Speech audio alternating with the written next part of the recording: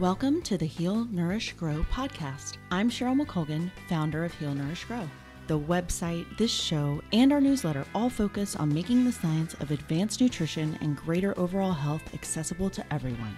Buckle up for our latest episode to get ideas, tools, and practical knowledge you can use to improve your health and move towards your perfect version of ultimate wellness. The Heal, Nourish, Grow podcast shares interviews with nutrition experts, health researchers, and everyday people that have changed their lifestyle and nutrition to support greater health. You'll learn how to implement lasting change and create new habits that support greater wellness and a happier, healthier life. Please visit healnourishgrowpodcast.com for full show notes and links to our guests.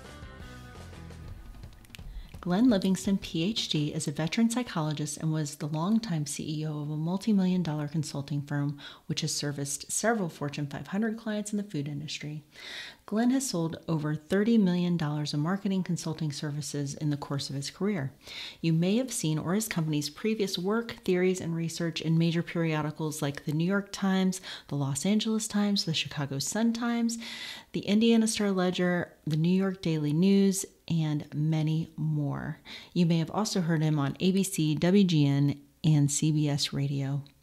Disillusioned by what traditional psychology had to offer overweight and or food-obsessed individuals, Dr. Livingston spent several decades researching the nature of binging and overeating via work with his own patients and a self-funded research program with over 40,000 participants. Most importantly was his own personal journey out of obesity and food prison to a normal, healthy weight and a much more lighthearted relationship with food.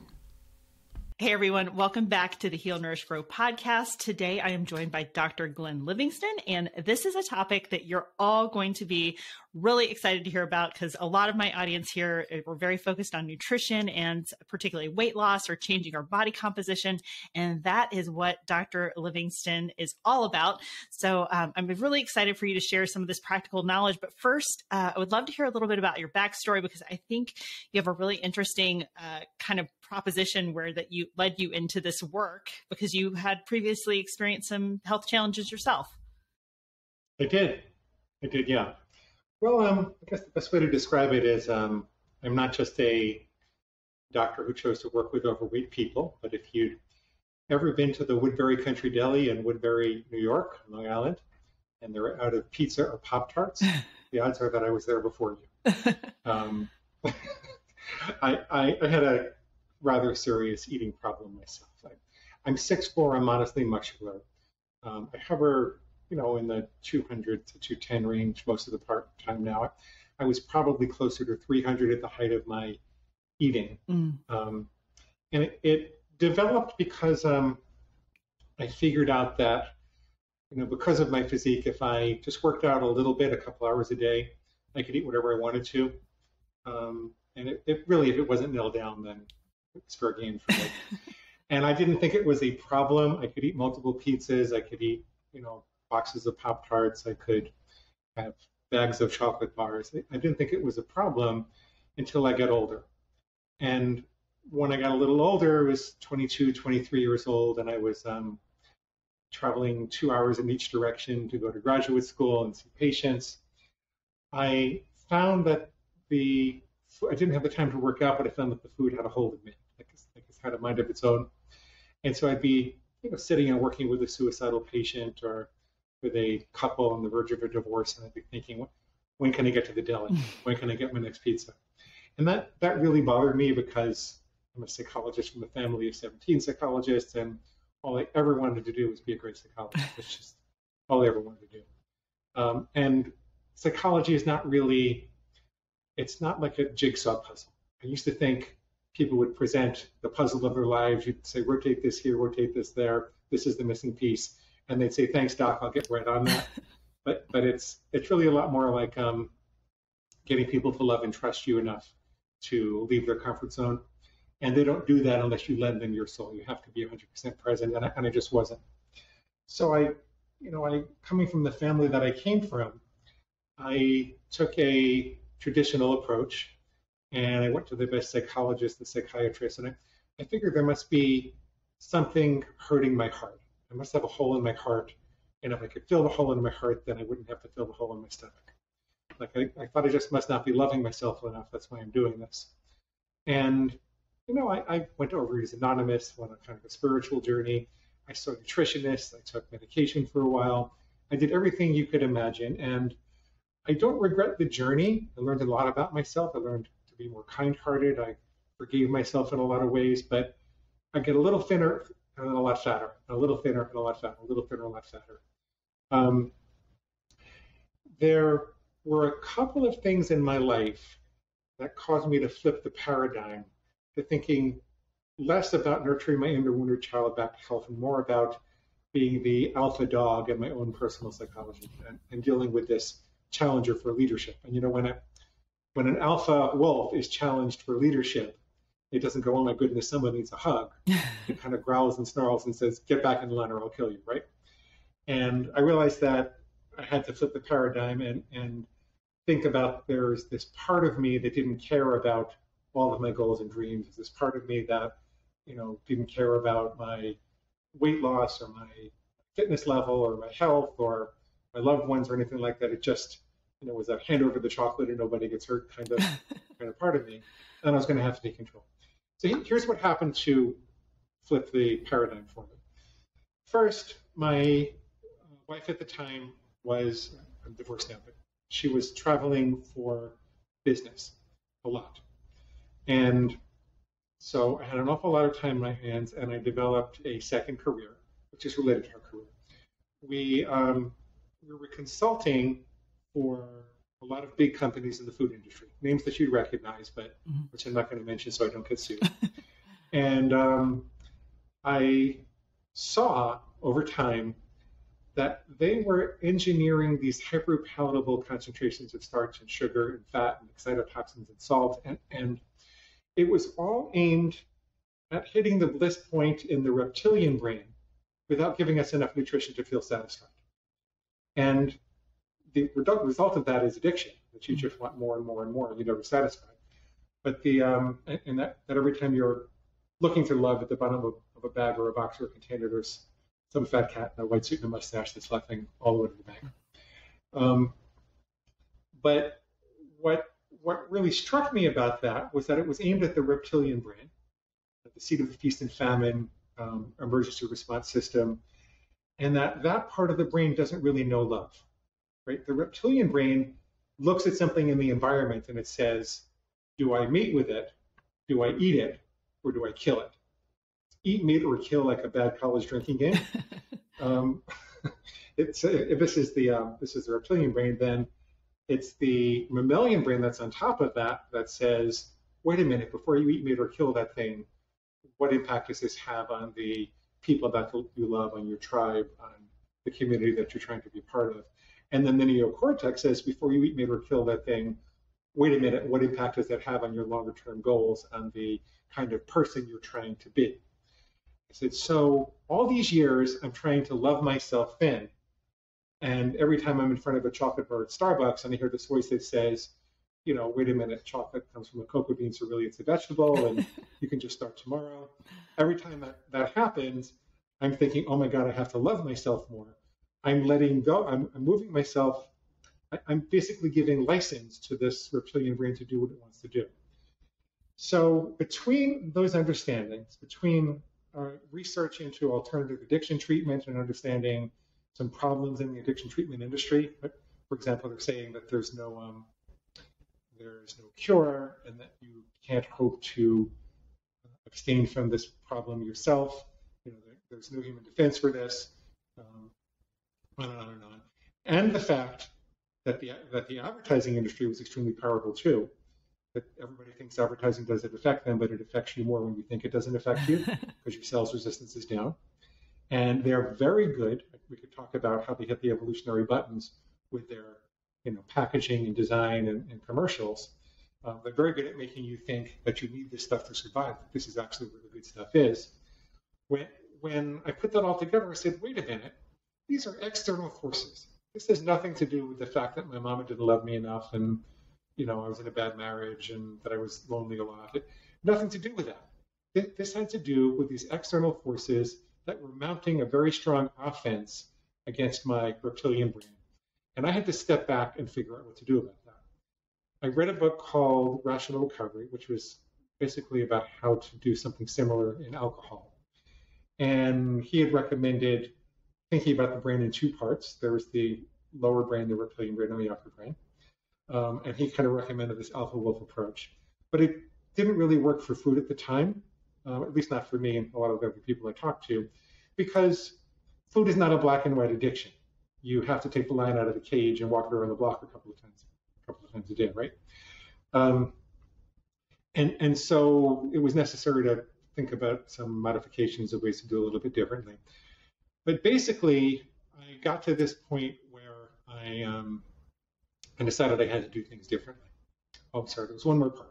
I did a very long, I was getting paid a lot of money to do surveys. And back then the internet clicks were really cheap, so I set one up for myself. And over a couple of years, I had 40,000 people tell me about their cravings, the things they had trouble resisting, and tell me a bit about their personality style and what they were feeling stressed about in their life. And I ran a bunch of correlations and factor analyses, and I figured out that people who couldn't resist chocolate, like me, I restarted my binges with chocolate, they tended to be a little lonely or brokenhearted. People who struggled with soft, chewy, starchy things like bread or bagels or even pizza, they tend to be stressed at home. And people who struggle with crunchy chips and pretzels and things like that, they tended to be stressed at work. And so before I started talking about that publicly or even applying it to myself, I called my mom, because she was also a psychotherapist. And I said, Mom, I found out this really cool thing about chocolate, because my mother has trouble with chocolate also. I said, they say that we're really lonely or brokenhearted or depressed. And she gets this horrible look on her face. She says, I'm so sorry, Glenn. I am so sorry. And I said, Mom, what is it? She said, well, I have to tell you something about how you got addicted to chocolate. And I said, Mom, what is it? And I said, look, it was 40 years ago. This is in my early 40s. It's 40 years ago. I don't care. I just want to figure that you got to tell me.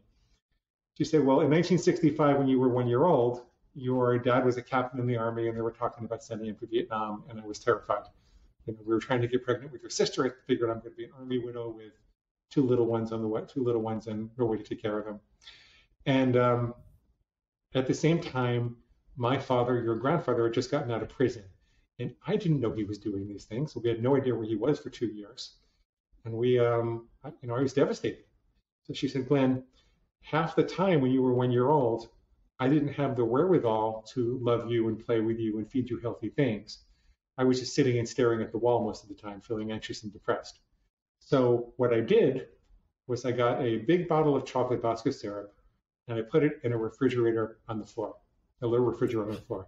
And you'd come running to me for a hug or for some love or to play or some healthy food. And I say, Glenn, go get your Bosco. And you'd go running over, crawling over to the little refrigerator. You take out the bottle of Bosco.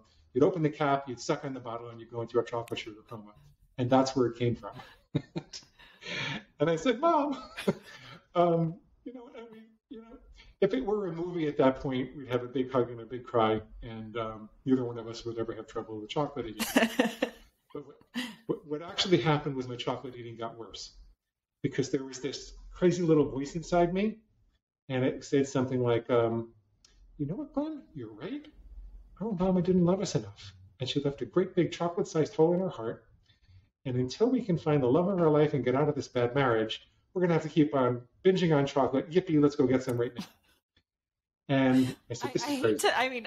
I'm just, people that aren't watching the video, and I'm sorry to interrupt you, Dr. Livingston, but this is just like touching my heart so much. I'm not laughing because it's funny, because it's not, it's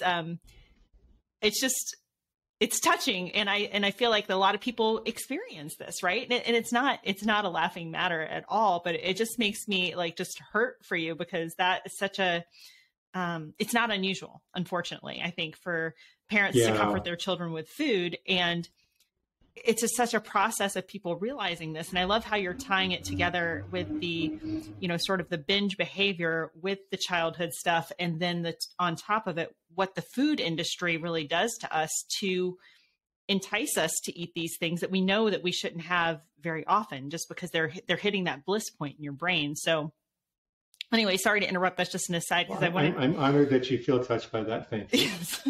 Hugs. Yeah. I know. I just want, it's like what it felt like to me. Just like, oh, it's so heartbreaking, but at the same time, amazing that you figured all this out, and that your mom finally shared that with you, and that you had all this data to sort of back that up and be like, this is other people's experience as well.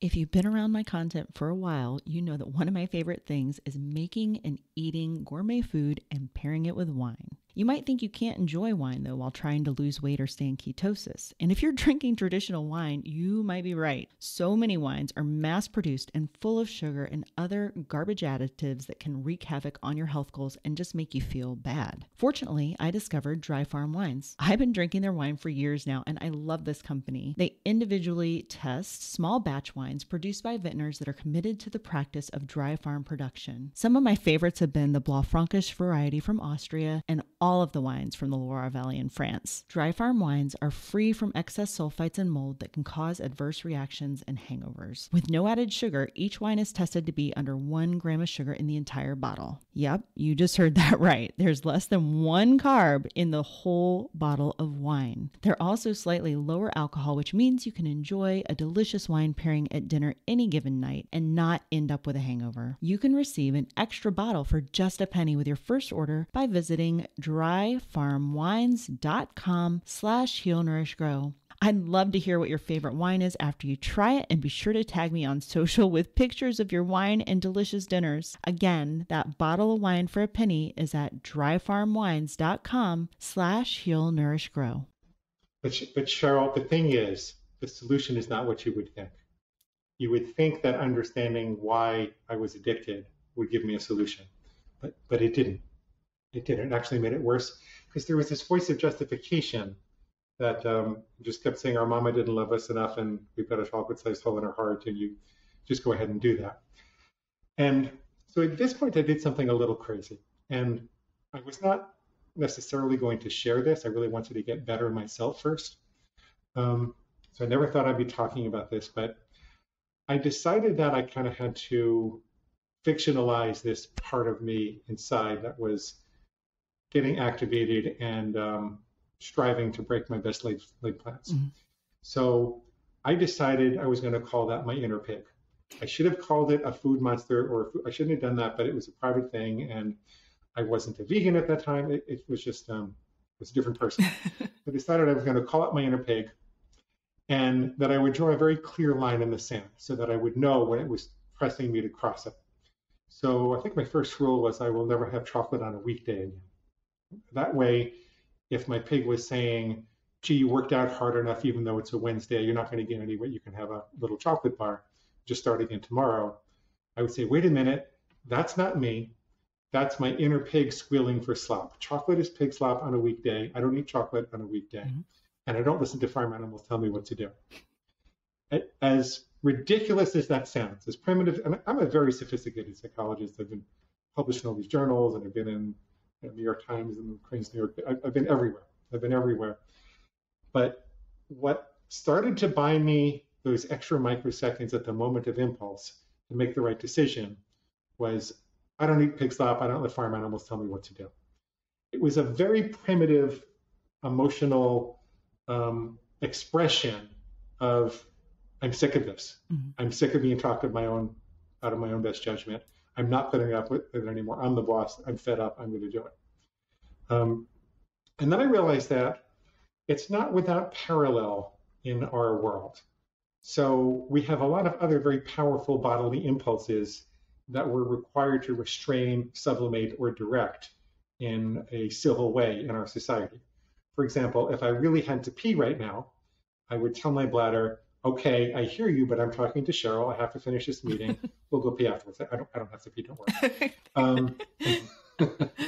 But if I did, I'm a responsible member of society, and I'm a doctor, and I'm going to conduct the interview.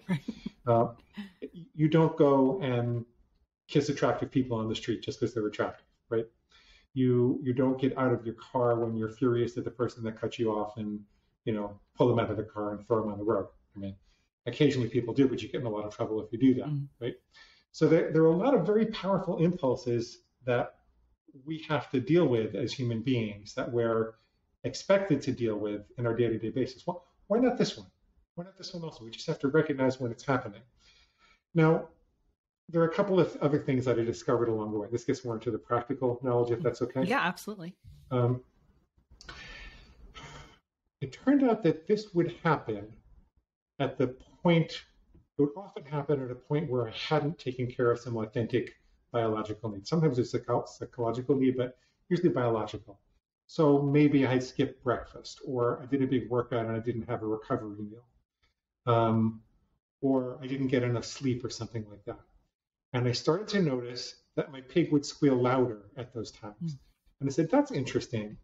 Maybe this is part of the survival drive, but it's just going awry. And the chocolate bar seems like the easiest, quickest way to get a fix of fat and sugar and calories because my body needs something to survive. That turned out to be at least partially true.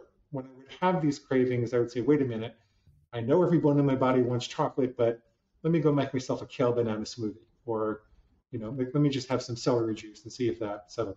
I know this is keto. I'm not really a keto person, but no, it's all things health and wellness, and everybody gets there differently, right? Yeah. And I don't preach any particular. I work with lots of keto people. I work with lots of whole foods people. My program is diet agnostic. So I discovered that I really had to attend to my physical well-being if I wanted to manage these moments.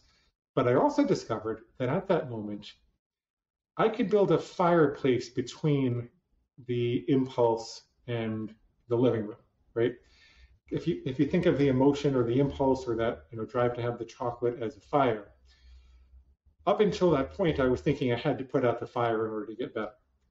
But it turned out that I could just build a fireplace. I could disempower the logic that the pig was using to justify going from stimulus to response. So when the pig said, it'll be just as easy to start tomorrow and you worked out hard enough so one bar is not going to hurt you, I would pause and say, you know what? First of all, it's probably not going to be just one bar because it's never just one bar. Secondly, the principles of neuroplasticity, the way the brain works, says that if I have a craving for chocolate and I eat the chocolate right now, I'm going to have a stronger craving for chocolate tomorrow because what fires together wires together, right? Thirdly, the principle of neuroplasticity works for thoughts as well. So if I think, let's just start tomorrow, and I reward that thought with a chocolate bar, I'm more likely to think, let's just start tomorrow, and it cycles downwards. So I can only use the present moment to be healthy. Every bite counts, and now is the only moment that I can put healthy food in my mouth. So I went through a lot of work to come up with these logical refutations of all the crazy things that my pig said. I kept a journal for 8 years, me versus my pig, and over that time, I got healthy. It wasn't a miracle, what was a miracle was I suddenly no longer felt confused and powerless. I suddenly said, okay, I know what's going on. I've restored my sense of free will. Sometimes I would still make the wrong choice, but at least I felt like I was in control. And then I started playing with the rules and I realized, well, why don't I start with rules that I actually will follow? I know how to wake up and get my free will back. Why don't I start with things that I actually will do? And I made the rules easier. And slowly but surely, I kind of adjusted them so I would lose the weight. I'd make some mistakes along the way, and then I'd figure out what the pig said that I didn't recognize, and I would dispute that, and I would dispute that, and I kept this journal for 8 years. And as I was getting divorced, I was a minor partner in a publishing company from all my business contacts, and the CEO called me and said, we really need to publish our own book because we need to do some marketing experiments and show people we know what we're doing so we could attract better authors. And I said, well, I've got some time and I'm kind of in the middle of divorce and I have this journal I kept for 8 years. You see about me versus my inner pig. And he goes, I love it. I don't want to hear anything else. Turn it into a book. So I took that summer and I wrote the book and I sent it off to him.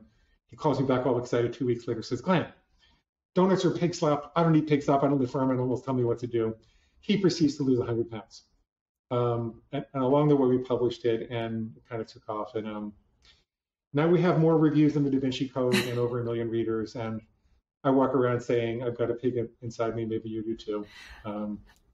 And it resonates with a lot of people, apparently. So there's a lot more to the method. There are a lot more practical things we could talk about, but that's I'm sure that's covered in the book, obviously, at some point. But one of the things I just really wanted to ask, and I didn't share this with you before we got on this call, but my background is actually in psychology as well. I don't have any of the letters behind my name. I only got through a year of graduate school before that ended, unfortunately. But this is a thing that's a huge interest to me because also my minor was in addiction studies. And so some of the questions that are coming to my mind when you're talking about this are, number one, do you feel like this can be applied to multiple addictions? And number two, I was thinking about what you were saying about the reptilian brain, and you were talking about finding that example of the pig, like just striking you like on a very visceral level. Like, no, I don't do that. And I'm wondering if it's more tied into kind of getting at those more base level demands that your body is making from the reptilian brain. Do you know what I mean? Like, so instead of, I think we can get all cerebral, especially as people in psychology, and kind of go to these higher and higher levels. But I'm wondering if you feel like you just nailed it on that base level. Because I'm turning my phone off. Oh yeah, no worries. Apologize. If you just related to that base level, like, no, we don't do that. Like making it very simple to kind of just have that impact on the reptilian brain, because the reptilian brain is just needs driven, right? Or just like base animal instinct. So I just feel like you tied that together so well. But anyway, any thoughts around, number one, with other addictions, and number two, why do you feel that worked for you? And if it's not the reptilian brain, maybe it's something else, but I'm just curious to hear more about that. Like what you hear so far? Make sure you never miss a show by clicking the subscribe button now. We'd also love it if you could post a review on iTunes. It helps us so much by allowing others to more easily find us. The Heal, Nourish, Grow podcast wouldn't be possible without listeners like you. Thank you so much for your support. Now back to the show. I do think that this simplification was a big deal. I think I was living in an ivory tower. I think a lot of psychology kind of gets like that sometimes. And the evidence about the treatment of eating disorders, especially binge eating, suggests that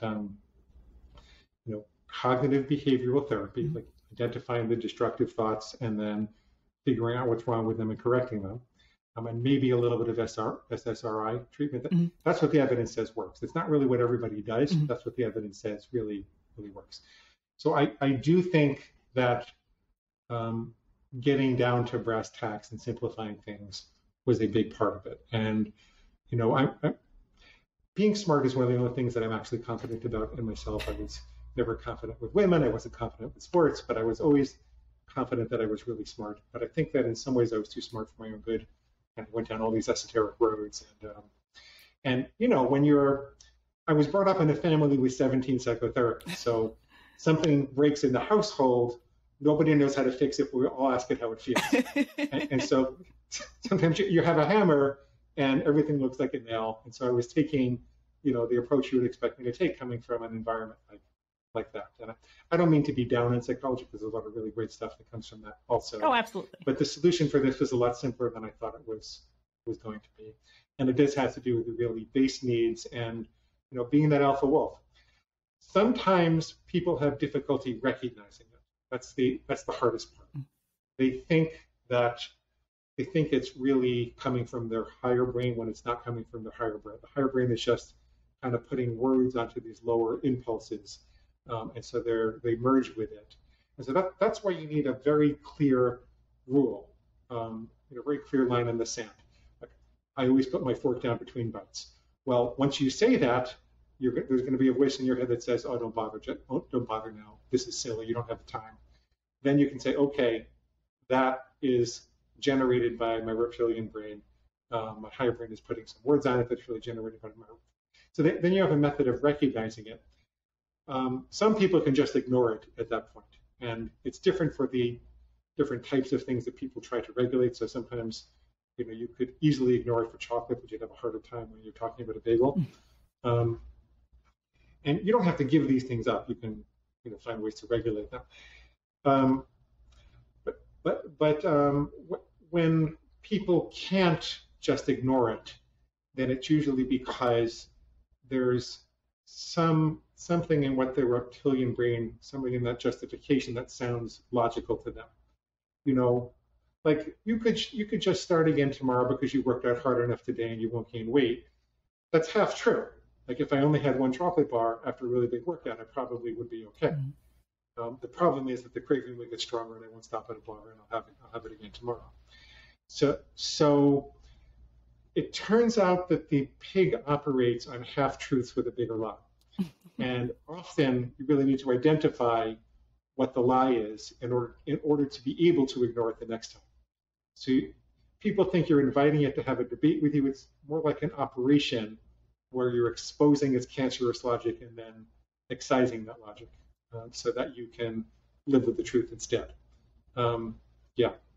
There are other things on a very primitive level that you need to do that makes this all easier. One of them is actually feed yourself healthy food. Flood your body with nutrition at a slight caloric deficit if you want to lose weight. Don't let your brain perceive that you're in a feast and famine mode. Yeah, right. Keep a regular, reliable course of nutrition going through your body at all times. The other thing is there are certain types of breathing that will take you out of your emergency response system. So if a hungry bear is chasing you, you would probably be going, getting as much oxygen as you could so you had the ability to pump your legs and pump your heart and move fast. If you breathe in for a count of 7 and breathe out for a count of 11, I'm not going to do it now because it takes a lot of time, and you do that a couple of times, your brain says, okay, there's no emergency. There's probably not a hungry bear chasing this guy at this time. We can relinquish the emergency response system. This is a time when we can rest and digest and strategize and be more in our rational brains. So I tell people to try, when they recognize the pig is active, before they do anything, take a few 7-11 breaths. 7-11 breath is a term I got from Laurie Hammond. The other thing we can do is don't do this all in your head. Write it down. There are a couple of things that are good about that, but along the lines of what we're speaking, when you write down what the pig is saying, writing is an upper brain activity. You couldn't be taking notes while that bear was chasing you either, right? So writing is an upper brain activity. It tells your brain this is not an emergency. There's time to think things through. Let's be rational about this. So you can do those types of things as you're trying to dispel the pig's cancerous logic. And this whole thing, it's just about severing the link between impulse and action. So you're trying to gain the ability not to fix all your emotions, not to solve all your problems, but to insert this space between stimulus and response so you can remember who you are, why you wanted to make these choices, and have the opportunity to exercise your free will. That's what this is all about. Do you think that you mentioned early on in the conversation that we experience this in other areas of our life where we realize that certain things are not societally accepted, and so there's this almost automatic. We've obviously learned it at some point, but this separation between the stimulus, like you mentioned, when you see an attractive person, you don't just run up and kiss them. You like relax and you think things through. You're like, well, that would probably get me arrested, and we kind of go through the repercussions of actions. Why do you think that is so much harder for people to do with food, for example? Well, we live in a society which tacitly agrees to commit slow suicide with food. If you look at the way most people eat, and when you go out to eat with other people, the things that they're putting into their bodies, and you kind of push aside the idea that half of us are suffering a horrible second half of our life from diet preventable or diet reversible diseases. There's in many ways we live an unnatural life. We're required to spend most of our day between four walls, staring at screens. We live with an overwhelming amount of input. We have many more scene changes, for example, in every show that we watch today than we did 30 years ago. We live with overstimulation of our pleasure centers and our nervous system, and so our body down regulates its response. If you sleep underneath the subway, the first week you can't get any sleep. I know this because I did it in graduate school, but 4 weeks later, your brain has habituated to the sound of the subway. It down-regulated its response. Same thing happens with food. You have a chocolate bar every day or a bag of Doritos every day. A month later, an apple is not going to taste as sweet because your body down-regulates its response to pleasurable stimuli that exist in nature.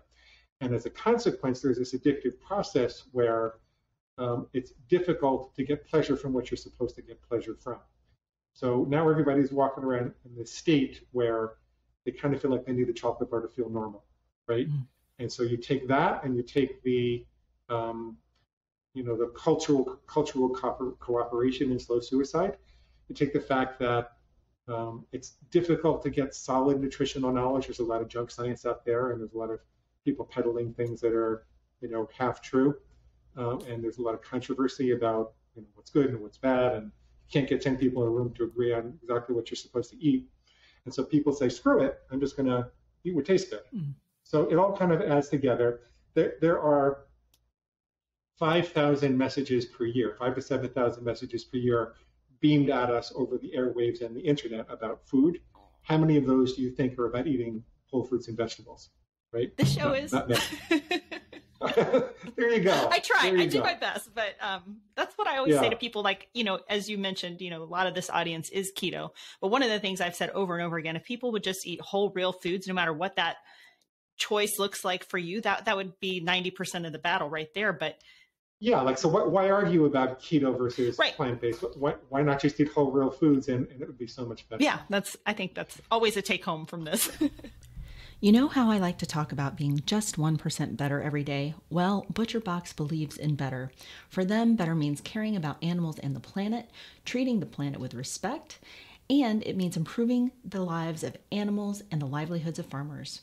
Their beef is grass-fed and grass-finished, chicken is free-range and organic, turkey is free-range, pork is humanely raised, and salmon and scallops are wild-caught. I've been using ButcherBox for a couple of years now, and it was a godsend having such high-quality meat delivered to my door during the pandemic. If you're interested in saving money and eating healthier, this is the perfect service for you. Even if you can get back to the grocery store now, the quality and health of ButcherBox meat is far superior to what's in the market. Plus, if you're a bacon lover, I have really good news. You can always get a great deal on your subscription by using my link, but starting June 12th until October 14th, new members can get free bacon for life. That's right. Every box will include a pack of uncured, unbelievably delicious bacon added to every box for the life of your membership. Check my show notes for the link or go to bit.ly, that's bit.ly/HNG ButcherBox. But Cheryl, the advertising industry also fakes us out. For example, I work for a food bar manufacturer, and I became very friendly with one of the VPs there. And as he was leaving the company, he kind of hung his head in shame and told me something. He said, Glenn, I got to tell you, our biggest secret to profitability was taking the vitamins out of the bar. We took the vitamins out of the bar because they were expensive and they made it taste a little worse. And we put the money into the packaging instead. So we made it look vibrant and multicolored, and people were responding to that. So I said, wait a minute. A multicolored food source in nature would represent a diversity of micronutrients. Blueberries and green lettuce and yellow carrots and et cetera, et cetera, et cetera, red tomatoes. That would be a diverse source of micronutrients. But you're telling me you took the micronutrients out and you're faking us out. Yes. Yeah.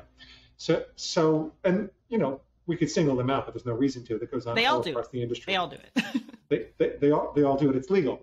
And so people are just confused about what's healthy. Their reptilian brains are bombarded with messages designed to push their evolutionary buttons without actually giving them what those evolutionary buttons were designed to get. They walk around micronutrient deficient, so they've got extraordinary cravings they don't need to have. And then everybody tells them, they give them the wrong advice. They tell them that the best thing to do is eat healthy 90% of the time and indulge 10% of the time. But nobody tells you how to discern the 10% from the 90%. So as a result, you're constantly making food decisions all day long. And the thing is that decisions wear down your willpower. We know that people have trouble resisting marshmallows if we make them do math problems beforehand, because they made too many decisions before they got the marshmallows, right? This is why you have difficulty, by the way, making food decisions at night, where you can be good all day and then screw up just before you go to bed. And why if you take out a piece of Tupperware and make your food decisions for the nighttime in the morning and have it all ready and waiting for you, to just pop in the microwave or something when you get home, you'll do better. It's because your willpower is worn down by the end of the day. And so people are given the wrong advice. They're told that you really shouldn't make hard and fast rules. They're told to strive for progress as opposed to perfection, which is only partially true. There's an energy in perfectionism that helps you to aim at the goal. When an Olympic archer is aiming at the bullseye, they see the arrow going into the bullseye before they let go of the arrow. They're not thinking, maybe I'll hit it, maybe I won't. I'll just do the best I can. They're saying, no, I see the arrow going into the bullseye. I can therefore purge my mind of doubt and insecurity so that that energy is available to aim at the goal. If I miss the goal, I'm not going to shoot the rest of the arrows up in the air to the audience. I'm going to say, by how much, because I know exactly where the bullseye is, and in what directions that I miss, I'm going to use that feedback to aim again. So I'm going to aim with perfection, but I'm going to forgive myself with dignity. Most people just kind of sort of try to do the best they can, which when you're talking about a toxic, pleasurable substance, really means you're going to try for a little while until you don't feel like it anymore. Right? That's what that means. No, and I don't think I've ever heard it explained quite so well, because I've struggled with this my entire life. I'm definitely one of those people who has a tendency towards perfectionist tendencies. But I want to say that I really feel like it has served me well for the most part. I do forgive myself, but I am always striving. And that's what people have talked about, like with my diet in the past. And I've done it all. I was like low fat. I was vegetarian for 7 years. I've experimented with vegan. I mean, but for me, almost having some of those restrictions, I think it takes some of the decision fatigue out, right? Because if you just become a person that's like, I don't eat donuts or I don't eat cookies or whatever it is, not to say that you're never going to do it again, or like you say, you might slip up and occasionally whatever, but I feel like it really does give you a better chance at it, other than saying, well, everything in moderation. And then you kind of you get sucked in by the packaging and the lack of nutrients, and it just feeds on itself. It just like makes you want more. Whereas if you become this person that doesn't do that, to me, it's almost better. But I've heard other binge expert people kind of say they don't like, any restrictive diets, but I'm thinking like, I don't know if that quite makes sense. Can you add some commentary to that? I can add a lot of commentary to that. Yeah. First of all, you could use a kitchen knife to chop vegetables, or you could use it to kill people, right? So it depends upon how you use the tool. It's possible to use hard and fast rules to create an overly restrictive diet, and I do believe that causes binge eating later. So I tell people, aim for about a pound a week. If you want to lose weight, aim for about a pound a week. Check with a dietitian or nutritionist or medical professional about your diet overall. Are you missing anything? Are you flooding your body with nutrition? But somewhere around a pound a week is about the level of hunger that people can tolerate and consistently lose weight without going back to the binge behavior. I also tell them to wait for 4 to 6 months before they reintroduce intermittent fasting. There are a lot of medical benefits for intermittent fasting. I don't dispute that at all. But I find that people who've really had trouble overeating, they have these patterns that have to be broken first. And so the best way to break that is to keep the cravings at a fairly low level. And I know that when you get fat adapted, that the cravings tend to go away. The problem is that doesn't seem to happen well enough for people who have a lot of fat and sugar and salt and junk in their system. So it seems like people have to be, in my experience, we've worked with almost 2,000 clients. In my experience, we do a lot better if people will eat regular meals for a while.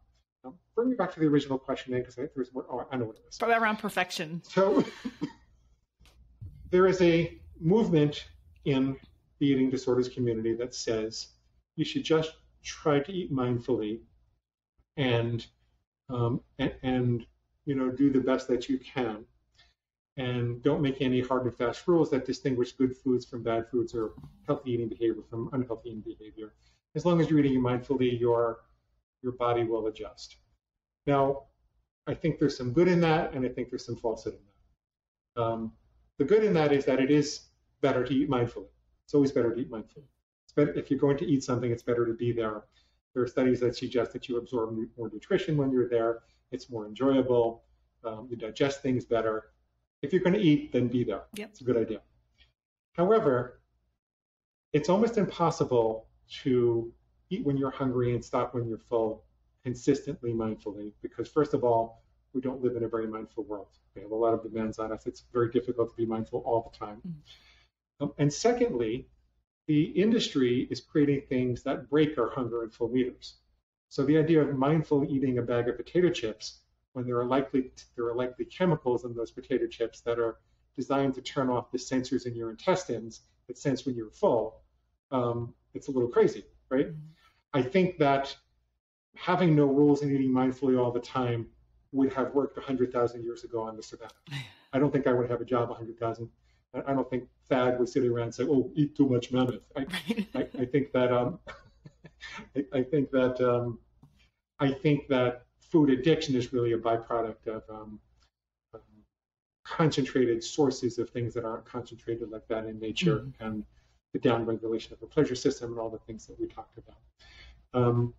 As a practical result, some people do better without rules. There are some people who do better with the mindful intuitive eating approach. Often they'll complain to me that they're not eating as healthy as they want to. They're not binging. They feel like they're in control again.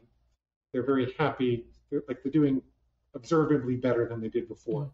But they would like to go a level beyond that and be able to distinguish between healthy and unhealthy behavior. And I think that the justification for not having rules is that rules make you feel too rebellious, and that then you're going to have to binge to quell the rebellion.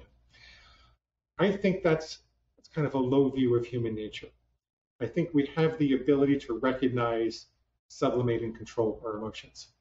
I think that our methodology is designed to sever the link between emotion and overeating. So you could be super depressed, you could be super happy, you could be angry, you could be super anxious, and you don't have to eat. I think rebellion is just another emotion. And why do you want to be a slave to your emotions? I think, when we were 2 years old, then, you don't want to stimulate a 2-year-old's rebellion because, God help you. Right. But we're, as healthy, mature adults, do we want to reify that 2-year-old inside of us, or do we want to say, this is just a feeling, I'm going to make choices about my important food decision using my intellect instead? So I think that's the goal. That's the way that I think about it. There are some people who react negatively to our approach. They say it's too rules driven, and they feel like it triggers them, quote unquote. I don't even like that. Oh, I hate that word. I'm so glad you said that. That annoys me, but that's a whole other story. But I can see that. Do you think it's partially like knowing yourself? Because I'm a rules follower. I'm not afraid to say that. I'm not a person that gets nervous if I have to try to break rules. So I think for me, it works really well. And so maybe there's something about just, knowing your own personal psychology, knowing if your method might work really well for someone versus this very sort of free and easy, mindful, eating kind of thing. I think it's neither one's bad. It's just certain ones might work better for certain people. Mm-hmm. Yes, if you're a rules-based person, this will work better for you. Okay, good for people to know. We have a really strong following in Germany and German ancestry, so I probably come by it honestly. But that's probably a great segue into sharing a little bit more about your book, your method, your programs, and how people can work with you, how they can most easily find you, and sort of lead us into all the good things that you have to offer. It all starts with a free copy of the book at neverbingeagain.com. Click the big red button, and when you do that, I'll give you 2 other things. You will get a set of food plan starter templates. Put a lot of thought into the rules that people use based upon different dietary philosophies, and we are diet agnostic, so it doesn't matter what philosophy you follow, as long as you're not trying to be a breatharian or live on 300 calories a day or something like that.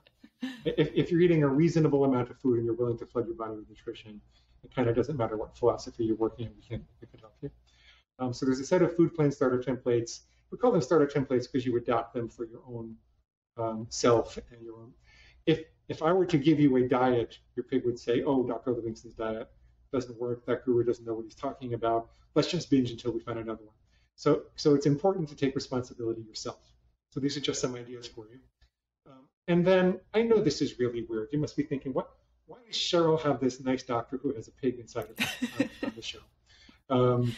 I know it sounds really harsh in the abstract, and so I recorded a whole bunch of demonstration coaching sessions. This is all free. So you can hear a full-length session how people go from feeling despairing and hopeless and confused to feeling confident and hopeful and capable of doing this in just one session. Wow. We'll give you that when you start also, and a bunch of other stuff. So it's all at neverbingeagain.com. If you if you have other interests, that will lead you to our other books. I've written 7 books. There's a book on nighttime eating. There's a book on the specific binge trigger situations and what to do about them. There's a book about my autobiography, if my stories tend to help you. A whole bunch of books. We have a free forum with almost 10,000 readers now, I think. We do have paid coaching programs and one-on-one coaches available and things like that if that's what you need. But start with the free book, neverbingeagain.com. Click the big red button. It's free for Kindle, Nook, or PDF in digital format. If you want the paperback or the Audible format, then you need to pay for that. So neverbingeagain.com. Click the big red button. I love this. And I already have some people that I'm thinking of that have been in contact with me in the past that this is a specific challenge for them. And I think one of the things that I really love about your work and what you've been doing is that it is diet agnostic. And so, but you are whole foods based, which I think is really the key for a lot of people, because I think what the food manufacturers have done to us is a real disservice. And I don't think that that's a big secret anymore, thankfully. But I like to try to illuminate that as often as possible. So this conversation was just another really great way to remind people that, big food companies don't have your health interest at heart. If your grandma wouldn't eat it, if it didn't come out of the ground, if it's not grown on a farm, then it's probably not something that you should be eating. So anyway, that aside, Dr. Livingston, I just really want to thank you for sharing all this knowledge today. I can't wait for people to go to your website, download the book, learn some of these great psychological tricks, learn how to utilize your own pig or whatever you need to call it within yourself. So again, thank you so much. And say the website one last time, just so people go right now. Neverbingeagain.com. I mean, click the big red button. Yes, what a big blessing. So thank you so much.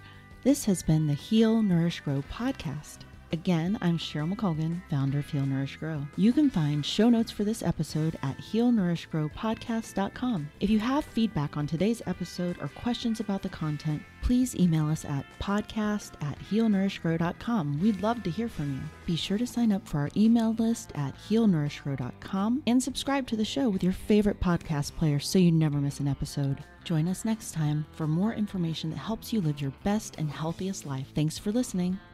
Content on the Heal, Nourish, Grow podcast does not constitute medical advice. Content contained in the Heal, Nourish, Grow podcast is not intended as medical diagnosis or treatment. Neither the company nor its owner, Heal, Nourish, Grow, LLC, nor any of the company's employees, agents, or guest speakers provide medical advice. The content provided on Heal, Nourish, Grow podcast is for educational and entertainment purposes only. Please consult your medical provider with any questions about what health practices are right for you.